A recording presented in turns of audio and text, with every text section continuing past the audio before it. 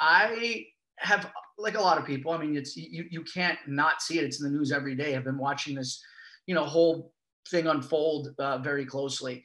And I almost had this feeling of like, not helplessness, but it was like, I just wanted to contribute in some way, shape or form. And it's easy to be like, I'm going to, donate money to the Red Cross or whatever. And that's all fine and great. But I feel like I am able-bodied enough. I feel like I have a lot of, I'm a pretty industrious chap. So I feel like my skills would be better put to use if I was actually able to like go and contribute and be on the ground.